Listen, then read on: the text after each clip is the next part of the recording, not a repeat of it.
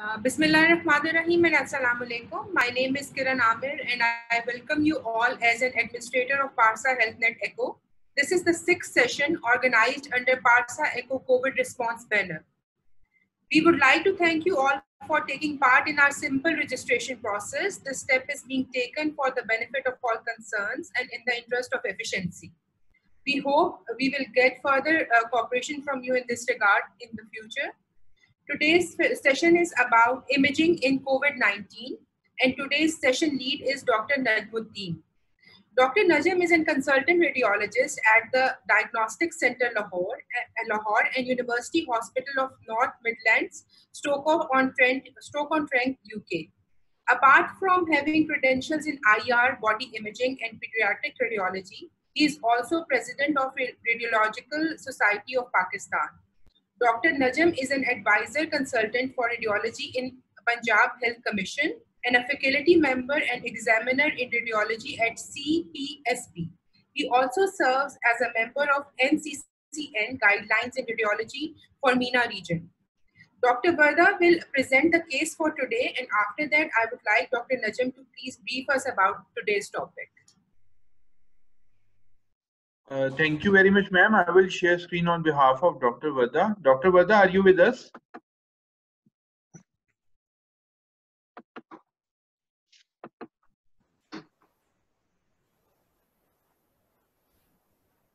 Yes, Suzanne. Okay. Can you see my screen now? Yes, we can see. Please go ahead. Okay. Okay, the case is a 70-year-old female, housewife, diabetic, hypertensive, on prochlorperazine, sitagliptin, metformin, bisoprolol, ACE inhibitor, angiotensin II antagonist, and dapagliflozin. On 23rd June, she reported to us with fever of 10 days. Initially, amoxicillin and paracetamol was given. Currently on cefoperazone and sulbactam, 2 gram IVBD, and azithromycin. Mild cough, no nausea or vomiting, and reduced intake. Her saturation was 85 to 90 on room air and 93 to 96 with oxygen. Advised COVID PCR, which was refused by the family and immediately shifted to the hospital. On 26 June, the update was given that the patient is not well. Son says that her X-ray has worsened, cough has increased, got a prescription with enoxaparin, piperacillin, tazobactam, oxazolidinone, dexamethasone, asking permission to start. Some more labs are also available, but didn't get the COVID PCR done. Her X-ray on 21st June was this, and her labs are on 22nd June and 26th June. HB was 12.8 on 22nd June, and on 26th June it was 12.3. TLC was 4.3 initially, and then it was 6.1. Polymorphs were 45 initially, and then 61. Lymphocytes are 48 initially, and then 32. Platelets were 175, and then 239. Bilirubin was 0.5. ALT was 37, AST was 42, alkaline phosphatase was 76, albumin was 2.6, and CRP was 1.45 initially, and then 8.45. D-dimers were 138, ferritin was 39.6 initially, and then 107.6, LDH was 436 initially, and then 347. Her X-ray on 26 June was this.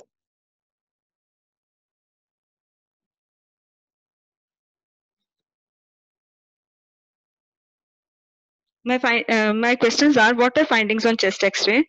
Should I order HRCT thorax to get more information here? And family refuses shifting to hospital and won't get tested for COVID-19 also. What should we do in such a situation? Thank you very much, ma'am. I'm going to stop share. Over to you, Mrs. Kiran. Thank you. I think what I'll request Dr. Najmuddin, we are truly honored for him to be with us, and once after Dr. Najam's presentation, we will be discussing the access. Dr. Najam, over to you.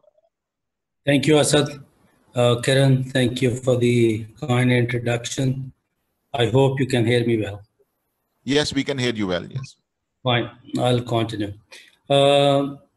Do you want me to answer the 3 questions which you just asked? I think my talk will actually answer all these questions as we go along. So let's wait till the end, if that's all right with you. So I'll share, Uzair, shall I share my slides now? Ji, Yes, please. sir, please.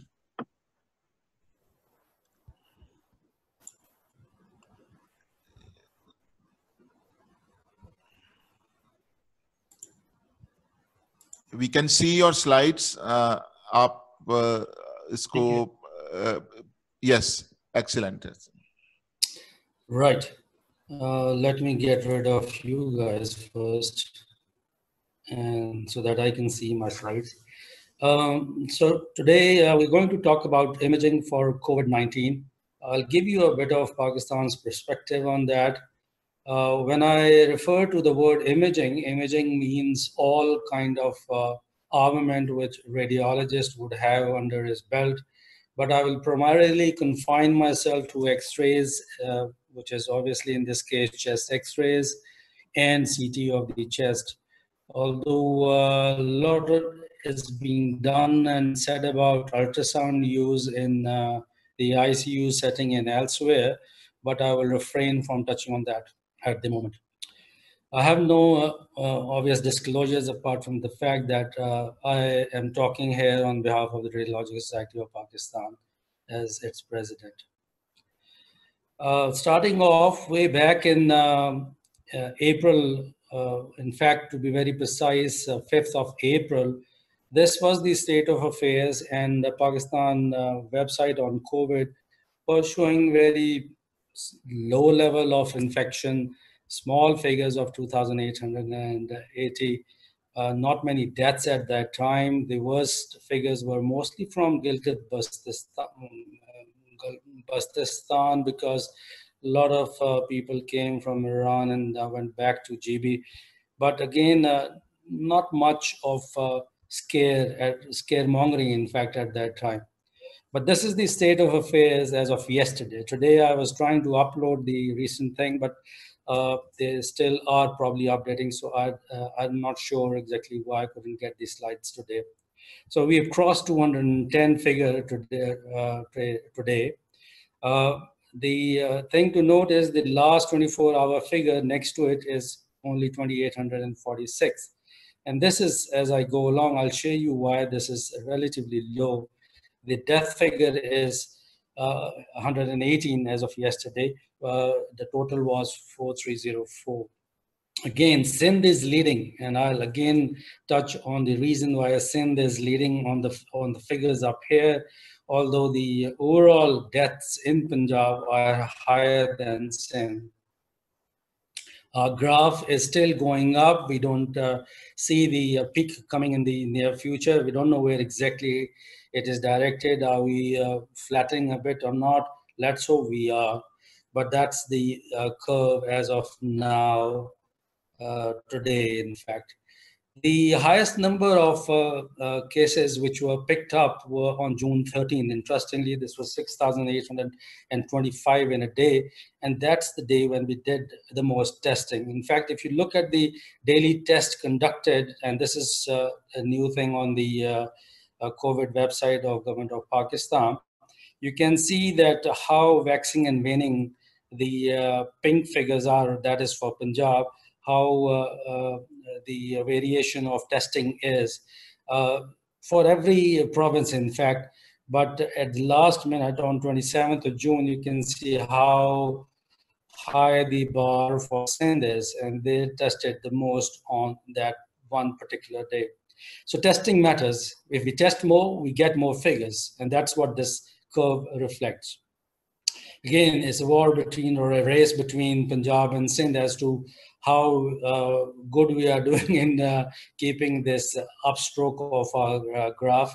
But in fact, one thing to note is that Gilgit-Baltistan, once they started with a higher figure, proportionately, you know, as a million population was taken into account, but the graph has remained at a slope. So they behaved pretty well compared to the rest of the population of Pakistan. In fact, in keeping this graph way low down there. So in early April, that's around 2nd of April, this is what the guidelines were put up at the national site, and this is the summary of the guidelines.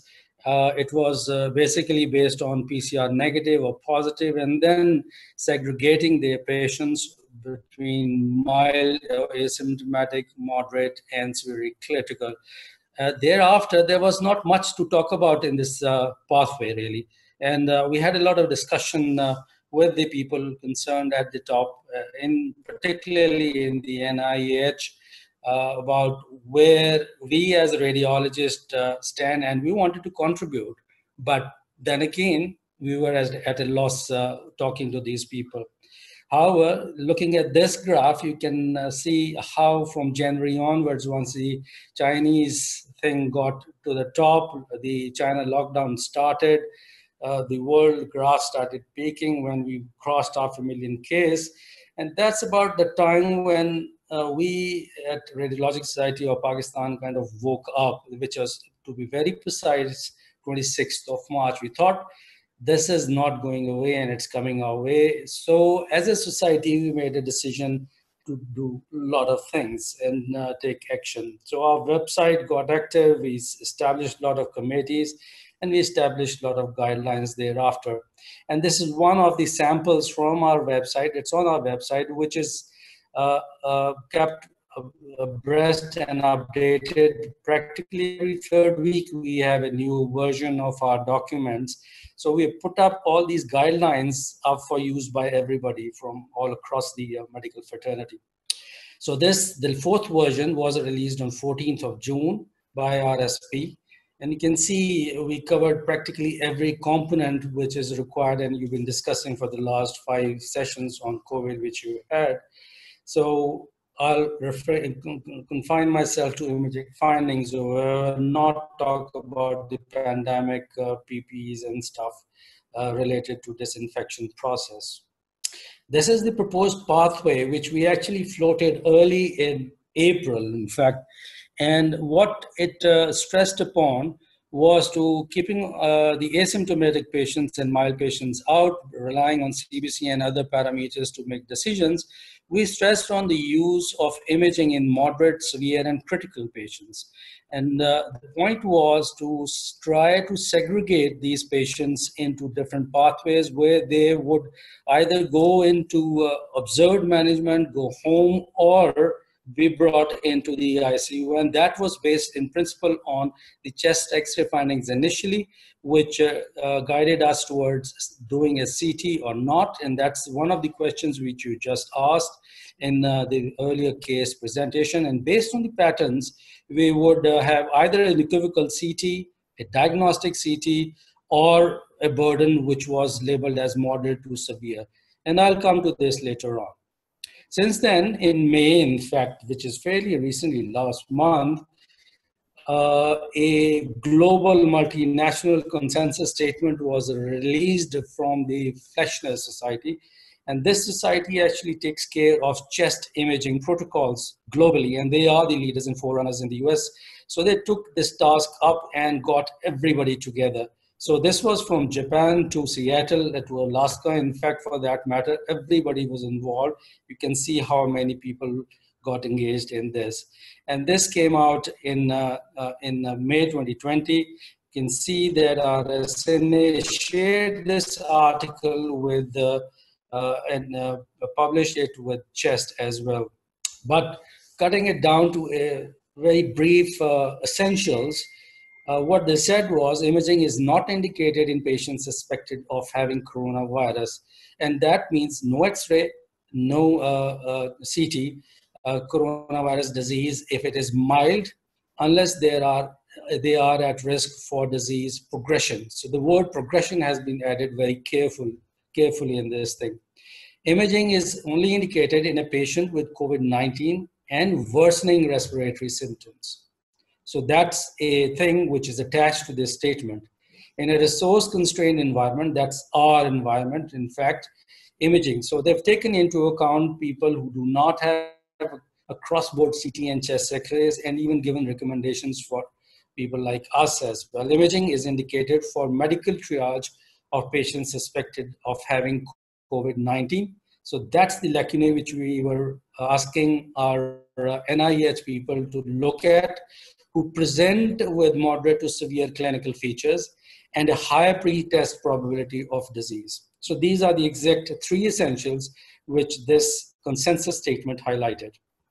And they presented three scenarios. The first one was mild features consistent with COVID-19. Pre-test probability was any, but there were no significant resource constraints. So they relied mostly on COVID-19. And as you can see, if a state can offer close to 100,000 tests in a day, then they can use this graph for their practical triaging. So if it was positive and the risk factors for the disease progression were there, then only imaging was indicated. And if there was further worsening of the respiratory status, you followed it up with imaging. Otherwise, there was no justification to use imaging even in the best of these spaces in the world. The second scenario was in cases of moderate to severe features consistent with COVID-19. I would not go into the details as to how we clinically quantify or segregate patients into moderate or severe features. I'm sure you all know it more than I do. And the pre-test probability was again any of the levels, but no significant resource constraints. Again, COVID-19 starting point positive, going on to imaging, and then depending whether there was worsening or not of the respiratory systems, imaging was indicated. But if it was negative, there was a full stop, nothing as far as imaging indication up front. So this is more relevant to our clinical setting, and moderate to severe features consistent with COVID-19 if they were detected initially. And there was higher pretest probability of COVID-19, and there was obvious resource constraint. That means that bed, ventilators, medical personnel, PPs, and everything was constrained. Is rapid COVID test available? That was the first question. If yes, fine, do it. If not, then imaging was being stressed upon. And based on this, pre-existing guidelines were eventually, if an alternative diagnosis was made, you went on to treat pneumonias, effusions, cardiac failures, and stuff like that. But if not, then you would triage based on the findings of medical imaging, which you would have done. On the other side, if you had COVID-19 positive, and then imaging was done, which was chest X-ray, relying on that, you could follow it up on chest X-ray. If this was worsening, you could decide between imaging with the chest X-ray and or CT, depending how your resources were constrained at the time of management and your actual location. So in fact, on 2nd of June, the NIH has updated their guidelines. I'm sure you've all seen these updated guidelines. And now they become much more robust, in fact, applicable to our day in, day out management. And I'm sure all of you are now probably adhering to these management pathways as well. Now you can appreciate the recommendations which we made in April, early April, and then supported by the consensus statement by Fechner. We are back to square one, and the square one was actually the basis on which Wuhan teams, the three big teams, recommended this pathway. And this is where we stand now in June, and we are practicing the same thing. So chest X-rays come up, way up in the pattern of assessment. So if chest X-rays with infiltrates had less than 50% of lung involvement, your pathway was along the moderate management pathways. And if it was more than 50%, and obviously relying on the saturation, which is less than 90% in contrast to what it was here, between 90 and 94%, you would obviously be handling a severe or a critical patient. So immediate hospital, HDU or ICU admissions were required.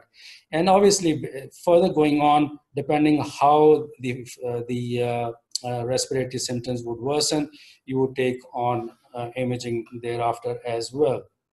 So let's come to imaging findings, the thing which you probably all gathered here at 10 p.m. predominant distribution of the disease in the lungs is peripheral, and that too in the mid and lower lung zones. And it's basically pneumonic patches. What we refer to in the early disease is ground glass opacities, and the word which is used for that is GGO. Followed by that, the mixed pattern of crazy paving appears, and then we have florid consolidations, which you all clinicians have seen during your clinical practice as lobar consolidations or segmental consolidations. Thereafter, when it's resolving, you can see reticulations, vascular dilatations, traction bronchiectasis, and subpleural glands. So let's see how it progresses, the features on imaging, how do they change? So looking at these bar charts and the color codings, the earliest changes which we pick up on, whether on chest X-ray or CT, it remains more or less the same pattern. So before onset of illness or early disease, where you are practically into the phase of mild disease or asymptomatic, most predominant pattern is of GGO, which is ground glass consolidation. And as we progress towards the end of the week, the ground glass tends to reduce, and there's an overlap of obvious reticular changes and a bit of consolidation coming in.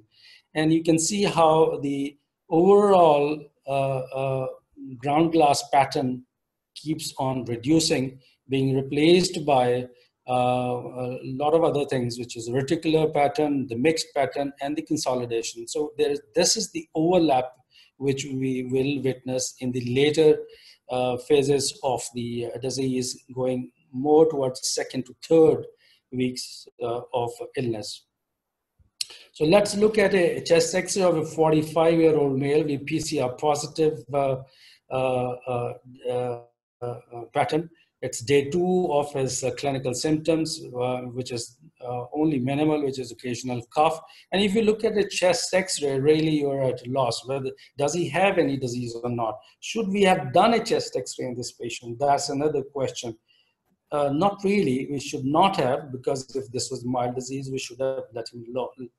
Let's move on. I just want to demonstrate the case. This is a PCR positive with negative chest X-ray. So we cannot really pick up anything significant on this X-ray. And the reason is the chest X-ray can be very insensitive in early stages. If you look at the X-ray on this side, again, just like the previous chest X-ray, you really cannot pick up any air space abnormality. The term which we use is air space abnormality, and what we're looking for any ground glass changes. But in contrast, a CT has been performed in this patient, and you can see how the ground glass changes are present in the lateral segment of right lower lobe. And these are the changes which CT is capable of picking up even at 1 hour after the symptoms appear in a patient. But chest X-ray is not really sensitive at this level. But again, let me reiterate, screening CT to diagnose or exclude COVID-19 is currently not recommended, and that's documented, well documented. So don't use it for documenting disease or not, unless there is a higher risk probability and or patient is becoming symptomatic. So the distribution in a typical COVID patient would be peripheral distribution, which is close to the chest wall. You can see these fluffy shadows. Again, they are in the middle and lower lung zones more than the upper lung zones. And these are mostly fluffy, and that's why we refer to them as ground glass changes. Consolidations are much more dense. And if I was to point out a part of the consolidation, this probably would be the consolidating factor in it. And you can, on occasions, pick up air bronchograms. One thing which supports COVID more than anything else, for us, it becomes much more easier if we don't see any effusions or any mediastinal lymphadenopathy, because that's not a hallmark for COVID disease. We do not see anything in the way of a small pleural effusion either. So let's move on. The sensitivity for COVID-19 related lung shadowing ranges roughly between 25 to 69%. And that's a very wide percentage. And why is this? Because obviously we need to appreciate if we are trying to evaluate sensitivity in early disease, it will be close to 25%. If the patient is being followed up on multiple chest x-rays, then sensitivity obviously will be 69%. However, the specificity is up to 90%, so it can exclude disease quite confidently. While no signs of the disease were visible in the x-ray within the first 3 days after the onset of coughing and fever, they were most obvious after 10 to 12 days. So that's the reason for this wide range of 25 to 69%. Excuse me. The Fleshner Society's view on this thing is that chest x-rays might be appropriate for patients already receiving inpatient care to assess the course of the disease and evaluate the pneumonia due to any other causes. So remember, we can have superadded infections, and that's one of the reasons you can use, and you are using, other antimicrobials on top of the standard regimen for COVID disease. And how to follow them up. Let's take a look at the example of following up on chest x-rays. You can see in this patient that this is a rotated film at admission. This is how it was. There was a lot of peripheral consolidation, more so on the right side compared to the left, but it's bilateral disease. In this, which relatively more symmetric patient, you can see that disease is comparable on both sides. And this is the time patient is apparently already in the HDU. You can see all the lines and the central line attached. And this is where the patient is already probably getting high volumes of oxygen in it. But when they get intubated, which is within the next 24 hours, so you can see how quickly it progresses in the 24 hours time, and it's about time this patient was intubated. You can see the hyperinflation effect, and it's all splattering. The actual soft tissues, the soft GGOs, disappeared over here, and they are now all across both lungs. So all segments are involved. Again, this is the time when patient is intubated. You can see distribution is widespread all across. This is how a RDS pattern would appear for any reason, in fact, not just for COVID disease. But again, I'll share with you how it appears on CT scan later on. So for all practical purposes, and I'm sure that's what you saw when you were in training during your medical school, the lungs can be divided into upper, mid, and lower lungs. So there are 6 zones which form the basis of our distribution or description. And that's what was proposed for reporting language for grading of disease related to COVID-19 on frontal chest x-rays. So we were grading them into mild, moderate, or severe. So if we had opacities in 1 to 2 lung zones, it was mild. 3 to 4, it was moderate. And if it was more than 4, then it was labeled as severe disease. It's a very simple way of describing what we were seeing on chest x-rays and communicating with the treating physicians.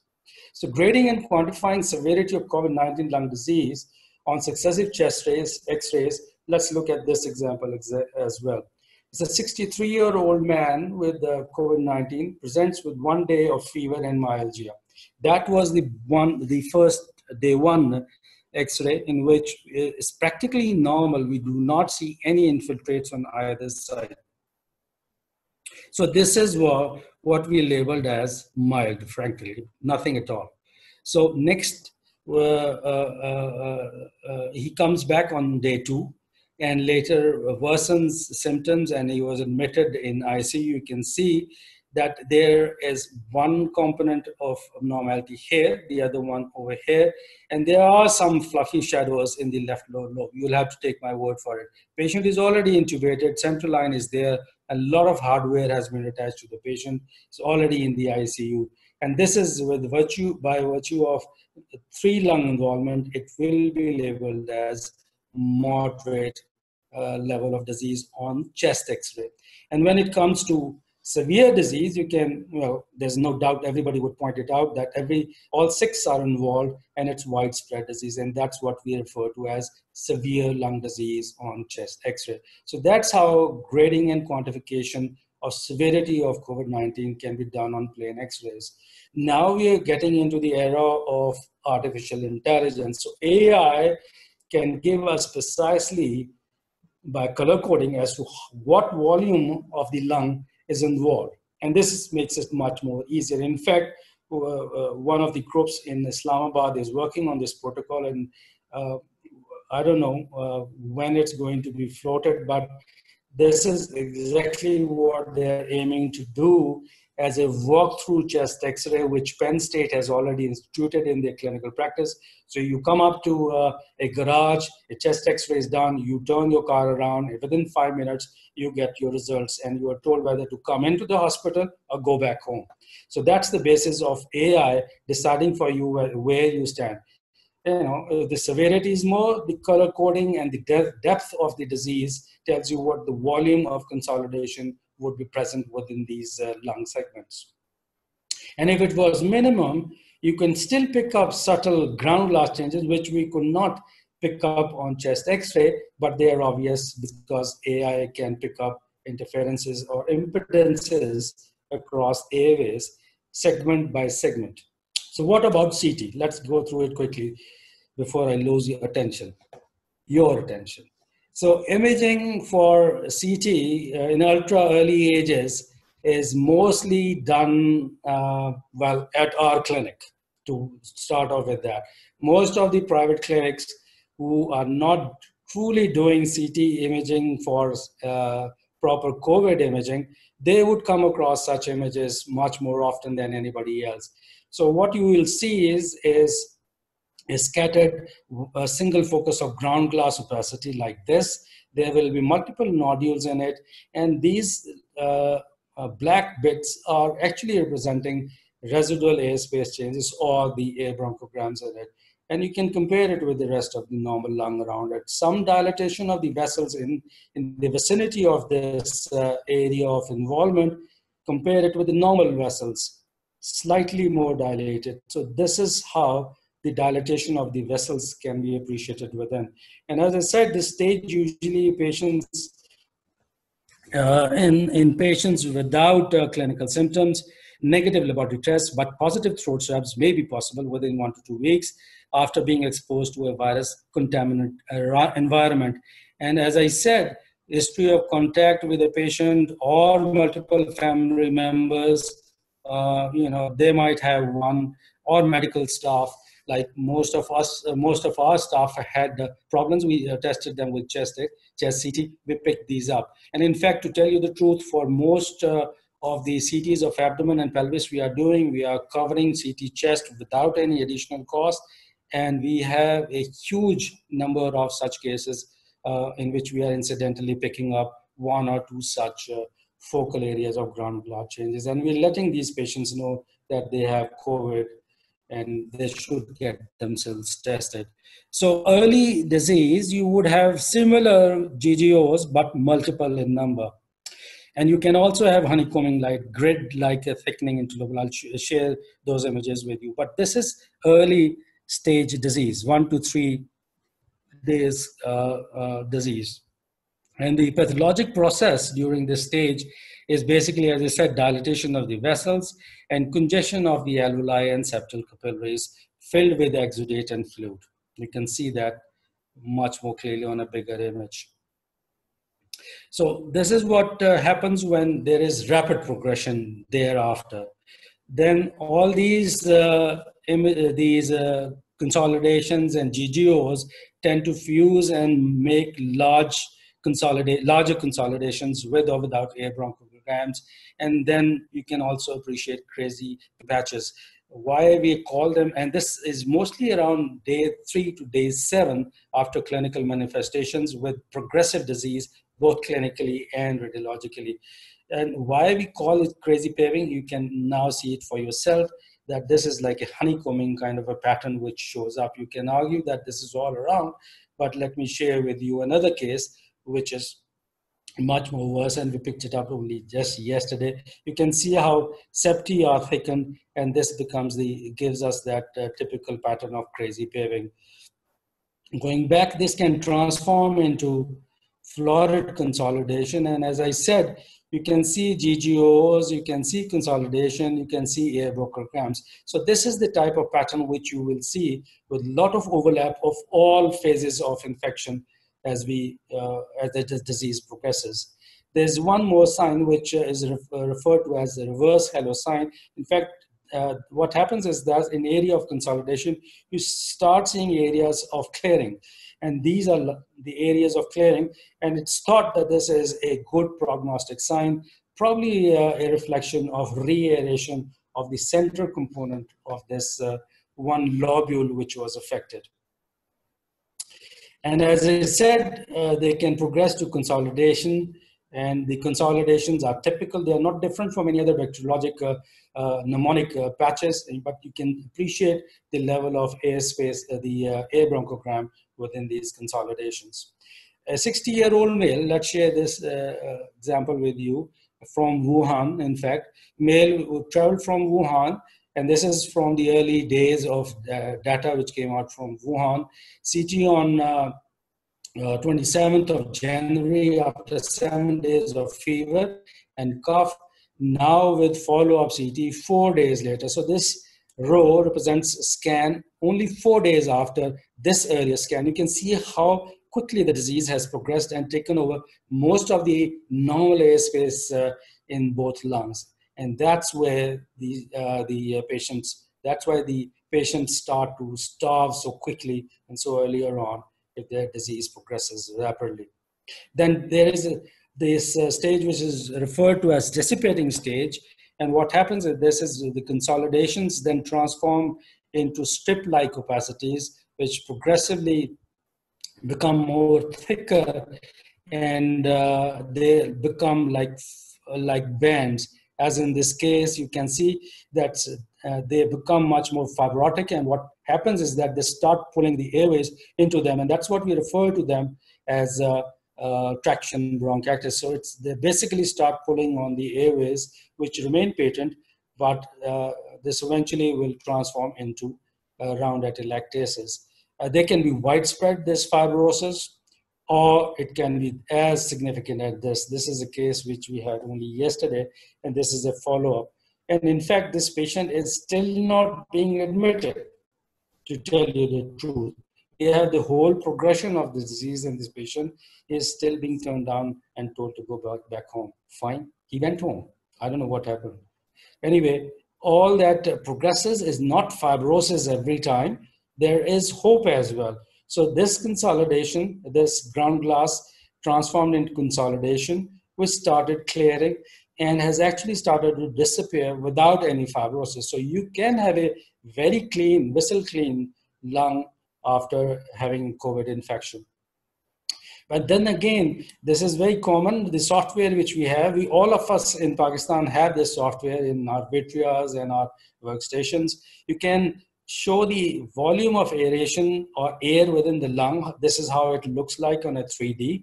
And if it is COVID riddled, you can see what volume of consolidation or exudate is filling up the airspace and replacing it within the lung. And this can be then extrapolated both from chest x-rays and from CT and given a value to it. So you can actually tell whether it's less than 50% or less than 1/3 of the lung which is involved. And that becomes part of the report, which is very essential for most of the critical care and people and pulmonologists to decide what to do with these patients, whether to monitor them in HDU, CPAP, or move them on to intubation level. And this is what we have proposed, and this is the classical pattern of reporting system. What we have highlighted is the pattern findings are first told about, whether it's bilateral, what do we see, consolidation, GGOs, location, whether it's peripheral, central, what level of peribronchial involvement is there, and then crazy paving or septal thickening, stuff like that, and vascular dilatation is talked about. But then again, a CT severity score has been developed, and this relies on basically giving marks for every component which we see. So maximum marks are up to 40, If there is no disease in any of these segments, you give 0, or in that segment, you give 0. If there is the replacement of that segment by less than 50%, you give 1. And if it's more than 50%, you give 2. And that's how you score for right lung and then left lung, and give scores on both sides. Like in this case, it's about up to 50% of lung is actually involved on this scoring system. So you define all these segments, and it becomes a single language to convey the report to the pulmonologist. And when you conclude, you have to decide whether it's a normal chest. If it's classical typical, you have to label it by giving stages of early, progressive, dissipated, or healing. And you also have to highlight whether it's mild, severe, or critical. And if it's indeterminate, and you can have indeterminate, it's not always COVID. Every consolidation is not COVID. Then you have to highlight it's indeterminate, atypical, or it is clear. So recommendations for imaging. In the end, imaging is not routinely indicated as a screening test for COVID-19 in asymptomatic individuals. Remember that imaging is not indicated for patients with mild features of COVID-19 unless they are at risk for disease progression. Imaging is indicated for patients with moderate to severe features of COVID-19, regardless of the COVID-19 test results. And I repeat, regardless of the COVID-19 test results. Imaging is indicated for patients with COVID-19 and evidence of worsening respiratory status. So these are the parameters where imaging should be used and not for up here.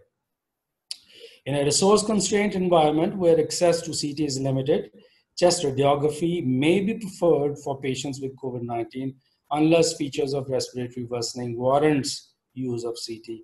But we hardly see CT being asked for or advised commonly across Pakistan. There are a few centers who are using it, but not across Pakistan for their COVID patient grading. Thank you ever so much. Stay home, stay safe, and I'll take your questions at the end when I've taken my Thank you. Thank you, Najam. As usual, आपका बड़ा spell binding session था. Can you stop share? Yes, thank you. So before we go further, I will quickly share the case and then we will have question and answer. So let me share the case here. I'll quickly summarize.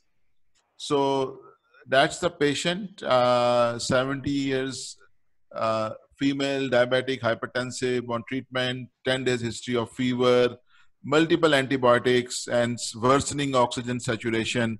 They were refusing COVID PCR shifting, and also they refused shifting to hospital.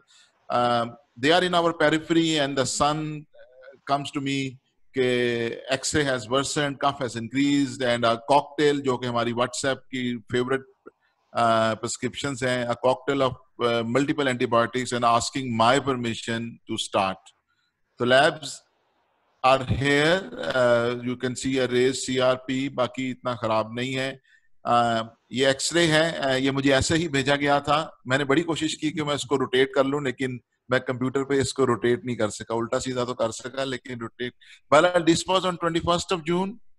और उसके बाद जब उसकी तबीयत खराब हुई तो ये 25-26 जून को एक्सरे था. तो both x-rays are there in front of you. So Dr. Najam, there are two questions that we would like to take your take, और आप वो जवाब भी दे दें जो आपने मुझे दिया था इसमें, अगर आप माइंड ना करें. और एक आखिरी सवाल है, वो फारूक खान इज हियर. तो इट्स अ डायलेमा एक्चुअली. मैं ट्रीटमेंट की तो बात नहीं करूंगा कि अगर मरीज कहता है मैं जो मर्जी कर लो, मैं ही रहना है, तो फिर हम क्या करेंगे. So जी नजम, आप क्या कहना चाहेंगे इस एक्सरे पे और सीटी स्कैन के बारे में? आप क्या कहना चाहेंगे? पहला पॉइंट तो ये बड़ा क्लियर हो गया that COVID-19 PCR testing is out the window. Number 2 ये हो गया कि if we are not able to persuade them to get them PCR, then I don't know why we are persuading them to get treated for that matter. They need to follow your desires and your requirements. तीसरा ये कि chest X-ray has been done properly, it's justified. You've already documented worsening of the disease in the follow-up chest X-ray. It's bilateral disease, moderate up to about 50% of lung volume is now involved, at least looking at these chest X-ray, inverted chest X-rays. So I don't know exactly if HRCT will add anything to this, because you're following it up, you've got your desired clinical output from the chest X-ray that it is progressive disease and it's worsening. So whatever you're doing might be stopping the superadded infection from worsening, but COVID is progressing in this patient. And if they are not, if they are refusing to shift the patient now to hospital and saturation is dropping, तो फिर वही वाली बात जो मैंने आपको लिखी थी is true. Then they want to get rid of somebody.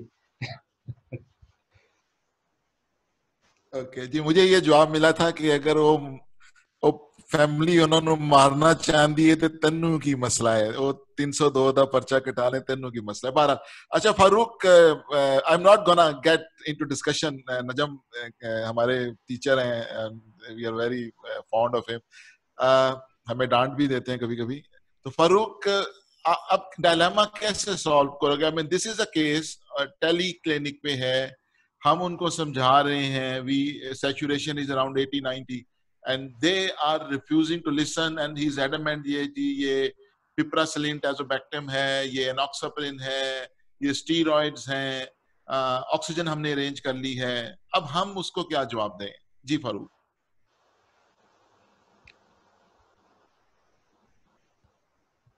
Can we unmute Farooq Uzair? Ji Farooq, unmute. Assalamu alaikum everyone. First of all, really nice presentation. Hepatologist को भी अब थोड़े से chest X-ray पढ़ने आ गए हैं इसके बाद. Very kind of you. It was very useful. मैं आपको दे दूं, you are in lockdown, so you would. Leicester lockdown हो गया है यार. बिल्कुल ऐसा ही है. Unfortunately मैं उस वक्त भी lockdown नहीं हुआ था जब ये सारा कुछ हो रहा था actively because of the EUS and ERCPs. We didn't stop the cancer treatment. So we just had to carry on. अच्छा ये इसमें तीन बहुत मोटी मोटी चीजें, एक एथिक्स पे हम बात करेंगे, दूसरा you guys might want to ask अगर ये कोविड है, हम अस्यूम कर लेते हैं कि इस बीबी को कोविड है, हम ये अस्यूम कर लेते हैं पीसीआर भी पॉजिटिव है, और अब एक टेलीफोन पे ट्रियाज पे बैठे एमओ के पास ये फैमिली इस पेशेंट को ले आती है, ओके। और तीसरी बात हम ये करेंगे कि क्या कोई ऐसा टेस्ट इस वक्त है जो 10 days into her presentation हमें ये कंफर्म कर दे कि ये वाकई Covid, although we all know it's COVID, but let's go for the sake of argument. So पहला question. So ethics में let me make it very very clear and simple. Pakistan में it's the family, but ethics don't say that. It's actually the patient. अगर patient ये कह रहा है कि look, I'm 70-year-old, I have lived my life, and if this is how my terminal event is going to be, जो भी उसके beliefs हैं, चाहे वो religious beliefs हैं, चाहे वो cultural beliefs हैं, चाहे वो पर्दे की वजह से वो करना चाहती है, हम उसको force नहीं कर सकते. As long as उसको और उसकी family को हमने ये explain कर दिया है कि जिस situation में आप हो, so she is high risk group, she's 70, she's diabetic, and she's now in the severe category. So at this stage, she is right at the path कि अगर वो hospital नहीं जाती है, तो there is at least 40%, if not 50% chance that this woman will not survive. Ethically, अगर ये वो बीबी मान जाती है, इसकी family का वैसे कोई role नहीं है. हम लोगों को UK में slightly different practice है clearly. इसको मैं रिवर्स कर देता हूं कि मैंने बीबी से बात की, बीबी अनश्योर है, लेकिन फैमिली कहती है जी हमने माँ को जाने नहीं देना, तो मेरा through safe guarding law as a medical practitioner, it is my responsibility that I inform higher authorities to remove that patient from their family and take her to the hospital.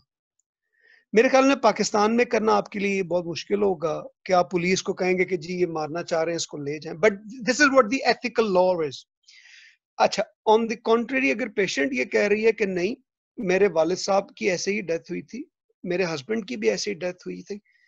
मैं अपने घर में अपने बच्चों के पास मरना चाहती हूँ। आप डॉक्टर साहब मुझे पहले ही ये बता रहे हैं कि अगर मैं हॉस्पिटल चली भी जाती हूँ, और ये मैं आप लोगों को एक्सप्लेन कर चुका हूँ उस ग्राफ में, कि mortality of this group is over 30%।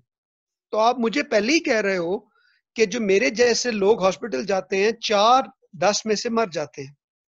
तो मैं ये टाइम अपने बच्चों के साथ घर में गुजारना चाहती हूँ। मेरा नहीं ख्याल हम उसको फोर्स कर सकते हैं जाने के। So that's the ethical part out now. अच्छा, नाउ द सेकंड पार्ट, अगर हम अस्यूम कर लें कि ये कोविड है, तो she is at the very very right stage where you will shift her to the hospital, you will start her on oxygen, you will put her on dexamethasone, and I probably will give her remdesivir. Because ye, with the first 48 hours of hospital admission, when you want to throw everything at it. So she's a classic case, and at a classic timeline where you go to hospital, and 3 things that will change the outcome in this lady is A, oxygen, B, dexamethasone, and 3, remdesivir, probably. Saturations kya thi inki asad? Without 80%. 85 to 90, 85 to 90 on room air, and went up to 92 something on with I mean, looking at her chest X-ray, I think to me she clearly there's not much volume left. A and B, she does appear to be on the largest side of the weight. So it is not unlikely that she will go into type 2 fairly soon. There may not be a lot of capacity left in. So the answer is that she may require BiPAP, not just the oxygenation, fairly quickly into, if not ventilation. But that's, and third part, अच्छा क्या मैं कोई इस वक्त ऐसा blood test कर सकता हूँ जो मुझे, या कोई भी ऐसा test? So yes, the idea is she's 10 days down the line, 10 to 2, so probably IgM will be positive in serology, but you may get IgG negative, जो आपको reassure कर देगी false कि ये COVID है. So in this particular case, as Dr. Najam said, not much point doing PCR now because she is day 10, she has grown out of that period, but she would not necessarily have IgG antibodies made as yet. But for her to qualify for ITU level treatment for remdesivir, for dexamethasone, all the COVID paradigm, one test that will reassure us in one way or the other would be IgM. Okay, thank you. Thank you, Farooq, for again an excellent elaboration. Bushra, we have a few questions for Dr. Najam. So if you can just come up. Najam. इसमें सारे में आप जो उनको telemedicine की service provide कर रहे हैं, are you recording this somewhere save yourself from litigation? कल को आपके शीशे तोड़ेंगे अगर सिर नहीं फाड़ते. So you need to actually record a bit of this conversation which you are having them and the things which you are offering them, because tomorrow morning they will deny everything. Yeah. True. Bushra. Thank you, Dr. Asad. Dr. Najam, the first question is, how about getting an HRCT done in a patient with COVID with a normal X-ray?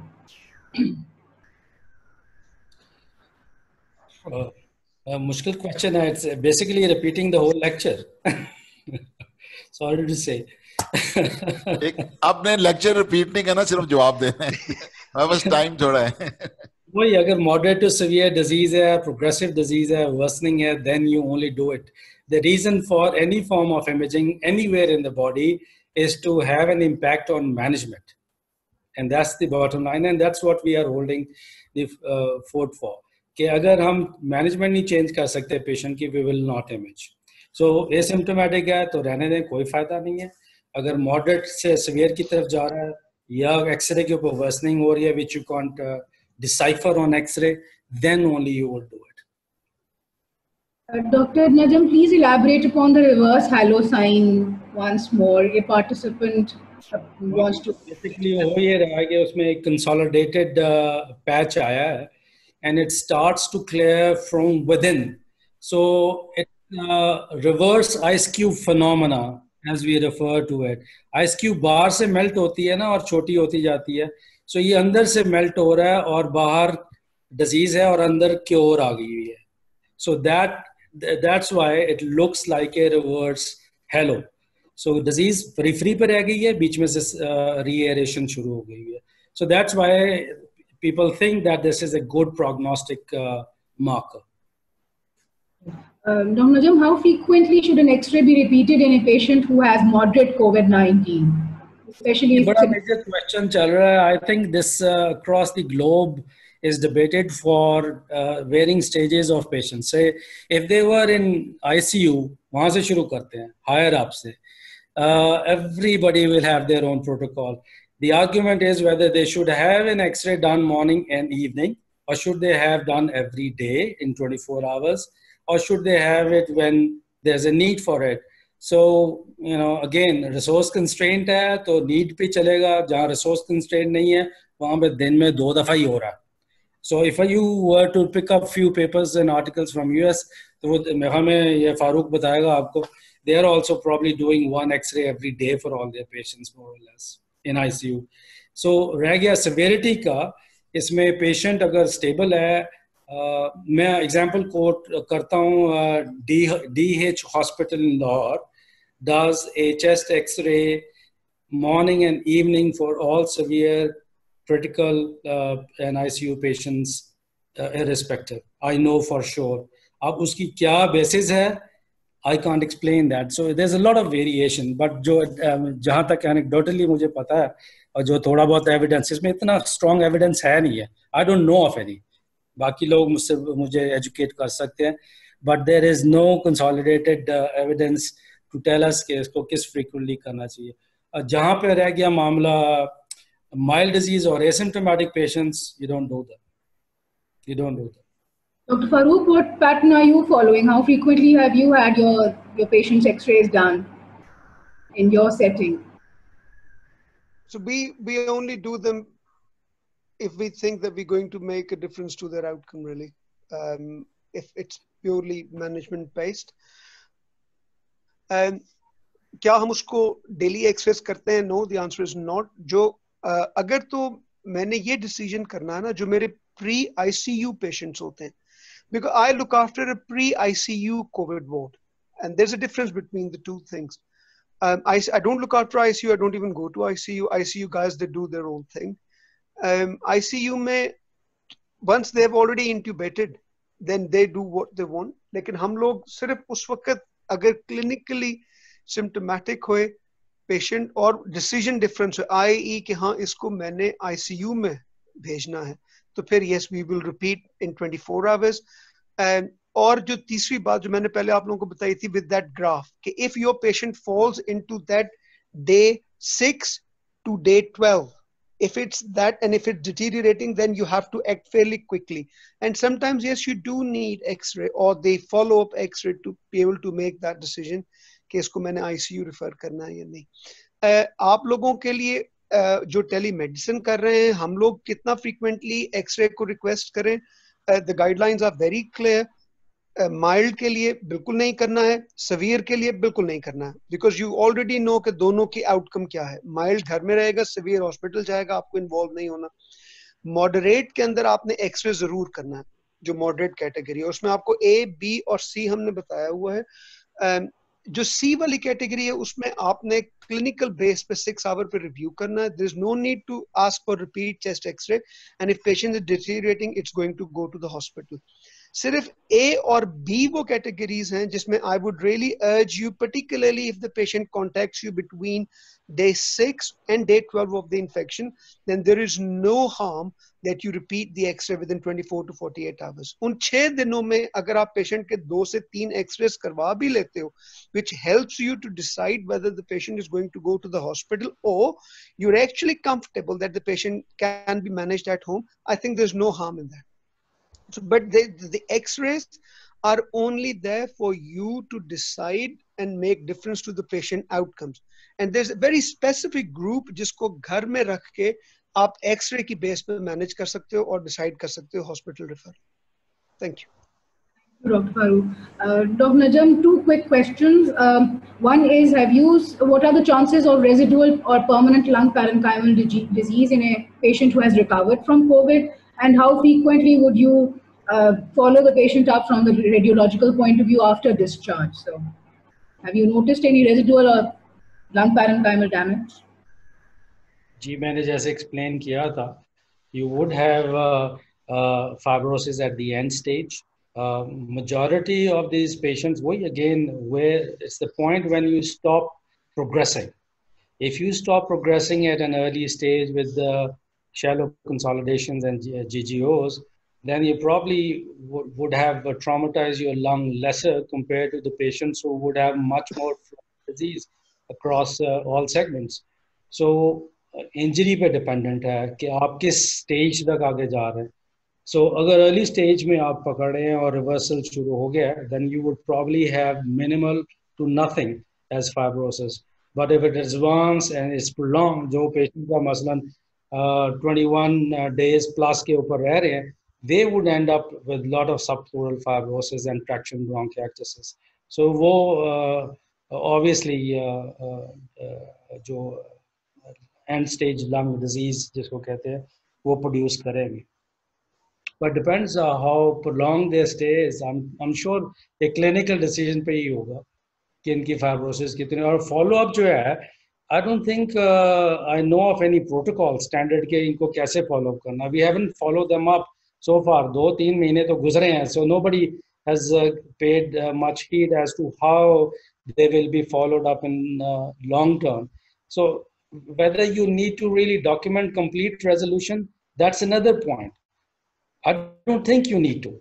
अगर एक शख्स severe disease को touch करके moderate में वापस आया and now is okay, तो then why do you want to document it? कि इसकी resolution हो गई है या उसके अंदर fibrosis जो है आज इतनी है and tomorrow it will progress or not. We don't know. We don't know. So there's so much we don't know actually.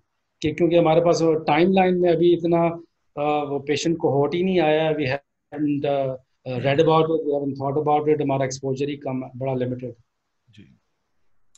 Thank you. The last question is a very interesting case scenario. Dr. Saira has posted it. She has encountered a patient in the ICU who is on 12 to 15 liters of oxygen, COVID day 20, has developed surgical emphysema and pneumomediastinum on CT chest, although has never been on ventilator or BiPAP. How commonly have you people as radiologists come across such a finding in a COVID patient?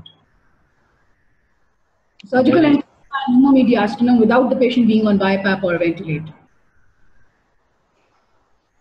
Positive pressure के बगैर तो मैंने तो नहीं अभी तक कोई ना पढ़ा ना सुना.